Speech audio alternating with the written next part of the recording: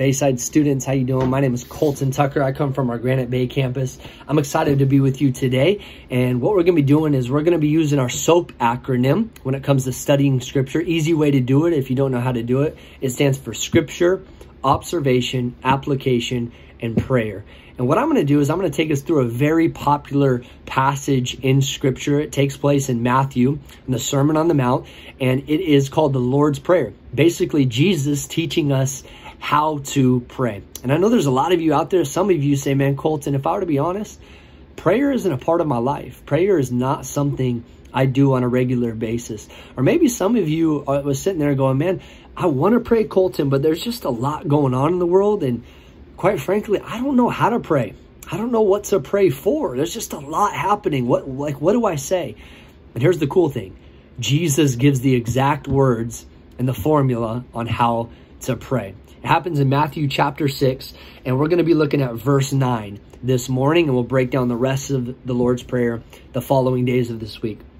Matthew chapter 6, verse 9. It says, "This then is how you should pray." Very specific. "Our Father in heaven, hallowed or holy be your name." I love how it starts. Jesus says, this is how you pray.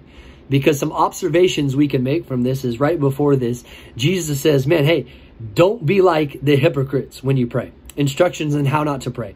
You see, they pray by standing in their synagogues and street corners to be seen by others. Basically, they're making prayer about them rather than about God. And what I love about this is Jesus, as he starts off and says, man, this is how you pray, is he's saying, understand your perspective, that this is not about you. Because here's the main thought I want you to get, that your perspective changes the way that you pray. And that's what Jesus is saying right here. He's saying the very first thing that you should do when you pray is say, my Father in heaven, holy is your name.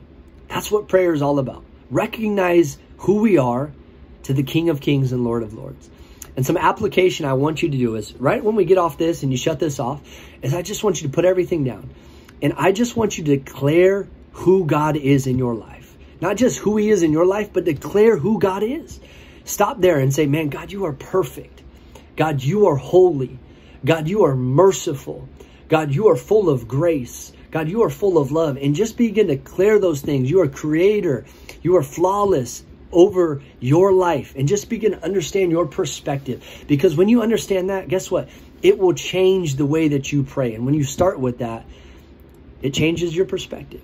And so as we hop off here, we'll break down the rest of the verses this week. I want you to pause and just declare how good God is and who he is in your life, and let that perspective shift the way that you pray this morning. God bless y'all.